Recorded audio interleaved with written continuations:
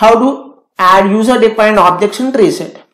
Normally guys, we all know about the TreeSet, right? Okay, if it's come to TreeSet, it contains unique elements like hashed, and it don't have null elements, and it is non-synchronized, and it maintains ascending order, and here we can access and retrieve the elements very fast. Okay, normally if you are adding some string based values in the TreeSet, there is no need of some external implementation. But if it's come to if you are adding some user defined objects, we want to do some modifications to Pozo class. Okay, I will show you what are the issues if I don't modify the Pozo. Okay, like that. I will explain with you. I'll explain that with some code implementation example, guys, so you can clearly understand it. If you observe it here, I have already created a Pozo class employee, and now let's create another class here. An example. Okay. Here I will add my user defined objects into my TreeSet. First of all, let's create a reference for TreeSet. Set employee set equal to, let's import this set, new TreeSet.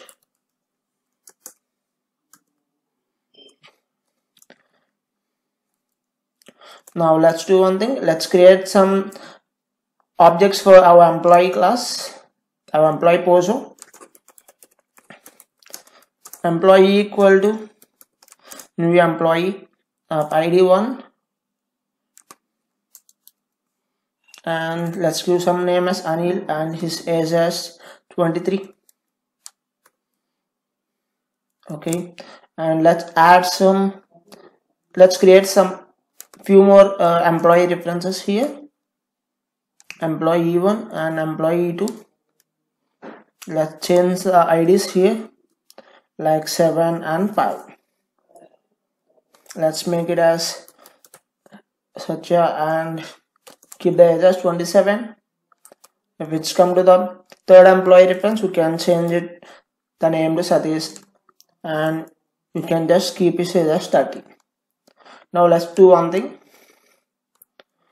Let's add this into our set. Okay,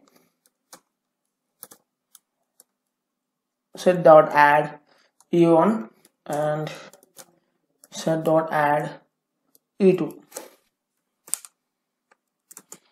Now let's iterate it, guys.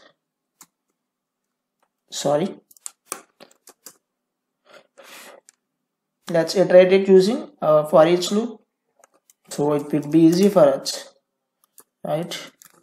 Employee dot, I don't want to write references like employee dot get ID and all, just I want to print it using employee dot toString.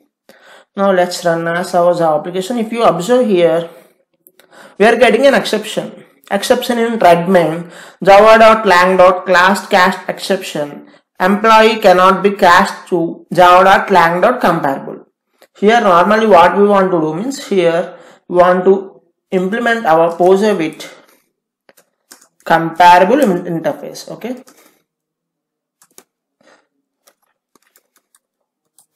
after implementing, we want to override a method here. I will show you what is it. It is compare to method. Okay, we want to do this for adding user defined objects into TreeSet. Okay, and here based on your requirement you can add the logic. Okay, normally we will compare the code using IDs, right? Normally the names are not unique, the age is not unique, so I am using some ID to compare the for comparing logic. Okay, I am just copying it from here. Let's paste it here, guys. Let's change it to B. Okay, now let's try to rerun our application. Okay, if you observe here, I not added these elements in an order. I have added like 1, 7, 5. Okay, I have added an element containing 1, like I have added a reference containing ID 1 in the first place, and the second one contains the 7, and the third one contains 5. But here if you observe, they are sorting, right? Okay, it means we want to implement our poser with comparable interface, and based on our requirement we want to write the code here. Okay, as here I have only erased the unique element, I am using this logic. Based on your requirement, the logic also modify, guys. Okay, the logic will modify it. I think so.